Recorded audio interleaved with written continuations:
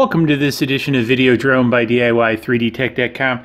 In this episode, I wanted to share this little setup I got. So I was doing some modifications to the Phantom 2, and you get to see the basement ceiling in my basement. So I've been doing some modifications to the Phantom 2 FPV over here, and you've probably seen it in some prior flights. But one of the things I picked up off Banggood was this 5.8 gig UVC receiver that plugs into an Android phone. Now this won't work with Apple, but it does work with Android, and this is sort of what I've been really focusing on with my FPV stuff or my copter stuff is Android. It's a lot cheaper, more bang for the buck, if you will. But with this app, this FPV viewer app, one of the things that this will plug in and creates a 5.8 gig link to the phone. And as you can see, the screen here is what the copter is seeing. So it's a FPV link.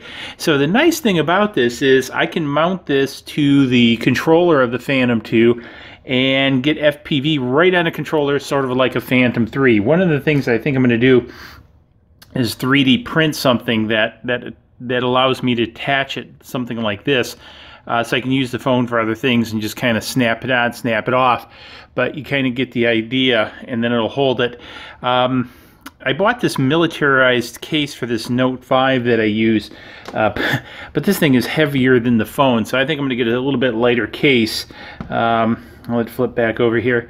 But the other nice thing is this draws power from the phone itself, so there are no extra batteries for this. It does pull it. Now this does get a little rather warm and does use quite a bit of power. So, you know, one of the things I'd recommend is I pretty much use this phone, you know, just for FPV quadcopter use. So one of the things I'd recommend is, you know, get a battery bank or something out in the field to charge it up after use if you're going to use it as your regular phone too. But I really like this. Now there are other functions, so you can have screen recording. You can do Google goggles with this, which is really kind of cool. Because one of the things I want to do is some FPV stuff, and this kind of gives you a cheap entry into FPV with the Google goggles. You can see here now it's in goggle mode, so you have, you know, for both eyes, and you can kind of see what's going on.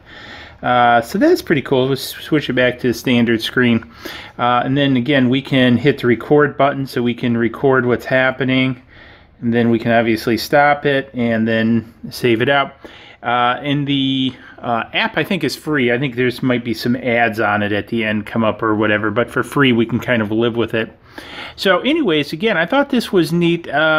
Cost on this, I think I picked it up on sale for around 17, 18 bucks. I think it's normally it's around 25 bucks, but I think it's highly worth it, again, to turn your cell phone or tablet. Now I've used this with several tablets too, and it works great on especially a tablet, the larger Android tablets. Also runs the FPV app. You get a larger screen, so pretty neat for the money, you know. So when you think of the cost of buying a ground station and all that other kind of stuff with recording, it's about 100 bucks. So a quarter of that you get to reuse the phone and you know, smaller form factors. So I'm pretty happy with that, and that's why I wanted to share it with you guys. So watch for more seeing this out in the field. I definitely plan on using it with the Phantom 2 over here, again with the FPV setup. I've made some modifications. I'll kind of show you guys that while we're here. So I had to flip the camera around. I've got the 360-degree camera hooked underneath with the GoPro mounts, style mounts, and so all that's in pretty good shape. Got the transmitter. I got to tighten up the antenna. The antenna's flipping around here. That's not good. I am going to switch this around for the mushroom antenna eventually. But again, you get a look at it. So this is coming along pretty nice. And again, I designed up, you can check out, follow me on Thingiverse. I've got the designs, STLs out there for these modified versions. And you can see how the camera sits up here, and it kind of a little bit clears the view. Now for the 360, you are seeing a bit of this, but that's just sort of life with the 360 degrees. So hopefully you found this interesting. If you did, hey, subscribe to the channel. A lot more coming up on this kind of stuff. Hit me up in the comments below. Let me know what you had for lunch or what you're thinking about, and we'll see you in the next video. Cheers.